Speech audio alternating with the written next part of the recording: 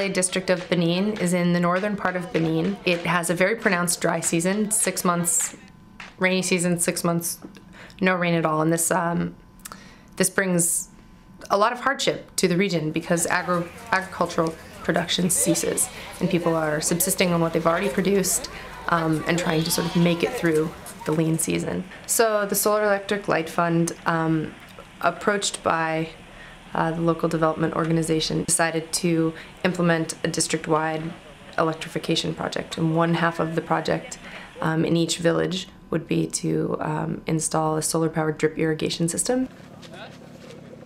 So we're working in 2 villages and we've installed 3 systems, 2 in one in the other.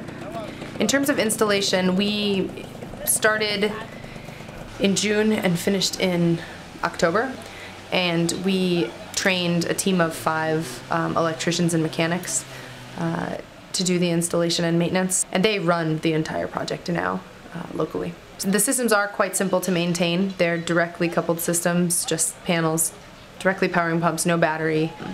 That said, we also do have a ready supply of spare parts. And the other thing is, because we have now established a long-term partnership with this district, we will be in contact for years and decades. There's no just putting this thing in the ground and leaving. All right! We've hit water. The boreholes hit water, and everyone was really excited. Dunkasa is a village that really does sort of feel a water shortage. Everyone came running and was so excited to drink out of the well. This is the president of the Women's Association in Dunkasa. She's a very cool lady. Women are predominantly responsible for hauling all water for household needs. Women traditionally will, haul water for many hours a day just to keep a few beds of vegetables going during the dry season.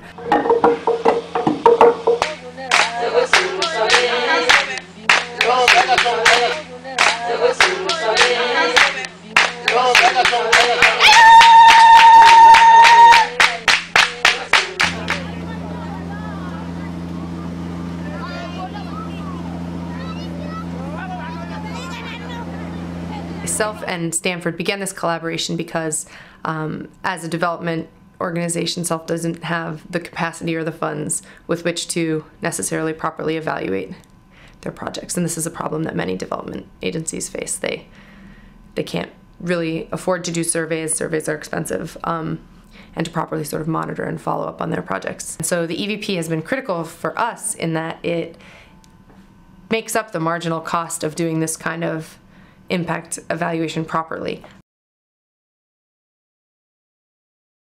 They've now been in operation for an entire dry season, and on average the women earned almost $4 a week through their vegetable sales, between $3 and $4 per week. And for families making, living on $1 or $2 a day, this is a huge increase in income. There's consensus in people who do want to do development work that it's a fundamentally interdisciplinary project. Health is related to income, is related to education, is related to infrastructure, and maybe you call this a poverty trap, or maybe you call it things that are correlated with each other, but it is all related. And any sort of intervention, if it is to be successful, probably needs to be multi-sectoral, which means that it really is a fundamentally interdisciplinary problem, and something like the EVP was really helpful for us in terms of bringing together a team who could really address this problem, figure out the best way to measure the impact of a technological intervention, and to hopefully create a model whereby others can do the same.